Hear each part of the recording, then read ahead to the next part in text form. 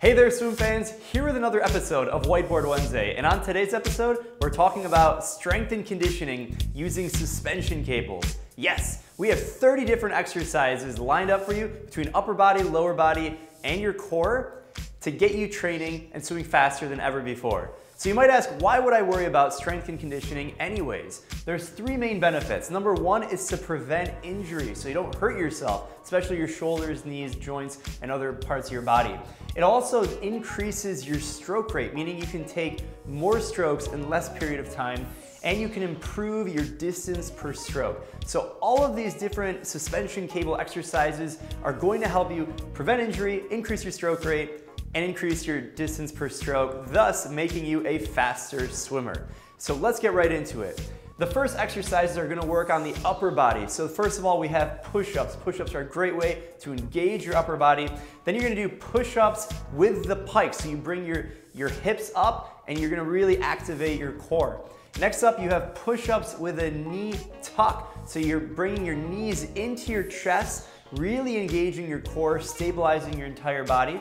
Next up, you've got push-ups at an incline. So you're actually gonna walk with your hands, you're gonna walk yourself out of the normal plane of motion, and you're gonna put more pressure on your upper body and have more of your body weight impacting the actual push-up itself. Next up, you're gonna do single leg push-ups. So you're actually gonna put one foot in the bands, in the suspension cables, and then the other foot is just gonna hang free. And you're gonna maintain a proper body position with your body parallel to the ground. You're gonna go single leg push-ups.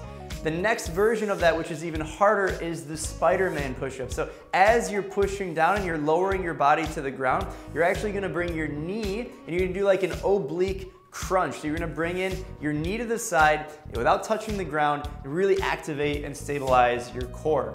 Now the next up is a little bit more difficult for the upper body. It's called the L-sit. So you're gonna put your body in a perfect L position, and you're actually gonna pull yourself up, activating your core, keeping your legs parallel to the ground, and that's really challenging on both your upper body as well as your core stability. Next, we're gonna flip it around, and instead of putting your feet in the actual suspension cables, you're gonna put your hands on the holds and you're gonna go chest press. This is like doing a push-up at an angle. There's a few different variations of this, and the further you get your feet from underneath your body, the harder it's going to be. So there's chest press and then there's chest flies. So flies, you're keeping your arms almost 100% straight, and you're gonna really work on activating the pectoral in the front of your chest. And finally, there's tricep extensions, and you can do bicep curls, but tricep extension, two variations. First variation is where your hands are facing away from you, and the next variation, which is more difficult, is where your hands are facing towards you, really activating your tricep. Now, all of these upper body movements are actually total core. There's no such thing as doing with the TRX or the suspension cables. No such thing as upper body or lower body. You're activating your entire body, which is what makes them so awesome. We have some bonus ones for you, actually. We have stability. So you're gonna do the alphabet, and you're going to have a ball or a medicine ball or tennis ball, anything like that. You're gonna hold it out in front. You're gonna pull your arm into your shoulder, so your arm isn't out here, and you're gonna draw the alphabet. So start with A, B, C, D, and you're gonna do it really small and about arm is parallel to the ground. Next up, you're gonna do with a large alphabet symbol. So you're gonna go A, B, C, and you're gonna do the entire alphabet with each arm much bigger. You can even do this with both arms together, and you can do it with a plate, whether it's 10 pounds or 10 kilograms, or even 5 pounds, a little bit lighter. You can also do it with the MySwimPro shield. Got another bonus exercise for you, which is internal and external rotations. This is where you have a cord, maybe not a TRX or suspension cable, but you're gonna have your elbow locked in, you're gonna have your shoulder blades back, and you're gonna do standard external rotation, really focusing on stability, form, and patience. And finally, there's external rotations where you actually lie down on your side. And this is where you're on your side, you wanna put a towel underneath your elbow to make sure that everything is stabilized, and you're doing the same motion as an external rotation, anywhere from 10 to 15 reps. Each arm for 3 sets is perfect, and that'll work on the stability and stabilizers, really getting all of your back and shoulder activation so that way you're injury free. And what's not on here is there's a couple more exercises that you can do with the TRX, which are creating the letters. So you're gonna create the T, right? You're gonna create the Y, and you're gonna create the M. So you're actually using your body to shape these different letters, and that's really gonna activate your back muscles and really all the stabilizers that will keep your shoulder and elbow joints intact.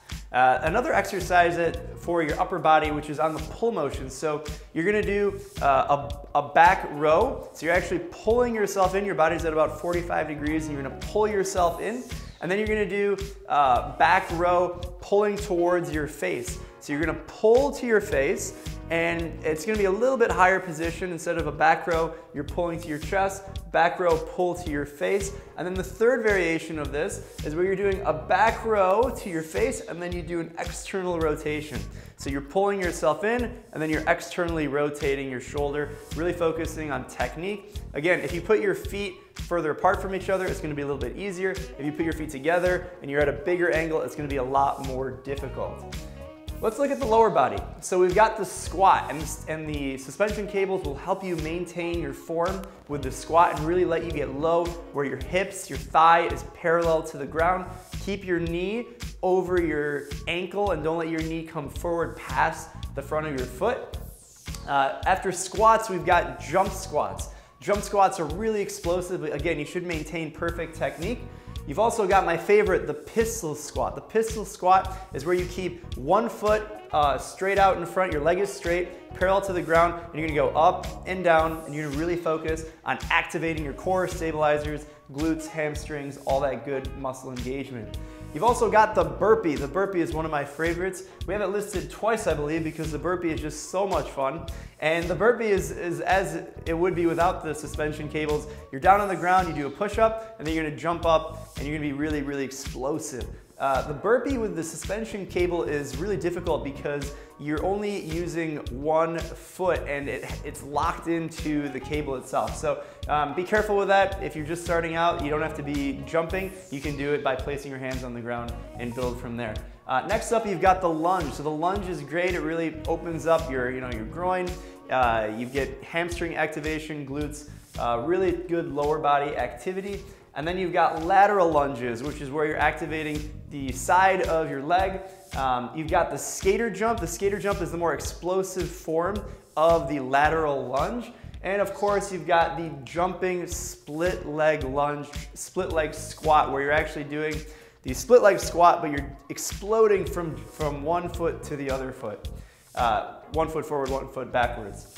We've also got some core exercises with the suspension cable. Now, again, I mentioned everything on the upper body and lower body, you're activating your core in some way, but there are some exercises that are specifically targeting just your core, not just your upper body or your lower body, but really hitting the diaphragm. And one of these is the standing arm rotation. So you're basically standing, both arms are together, holding both of the suspension cables, and you're actually going to rotate your total body side to side as if you're doing a freestyle or backstroke stroke. Finally, you've got the C-spine, which is really focused on your glutes, hamstrings, and lower back. You're sitting on the ground, you're bridging your hips up, trying to get them past flat and parallel to the ground. You've got the alternating tuck, which is where you're on your front, your knees are gonna curl into your opposite elbows. Very, very difficult. Then the hardest two are probably the oblique plank. So you're on your side in a plank position. Obliques are really doing a lot of work to stabilize your body. And then you've got the oblique plank curl, which is probably the hardest exercise, which is where you're in the plank position on your side, and you're actually gonna curl your knees in, and this is really gonna tax your diaphragm and really get a lot of stability.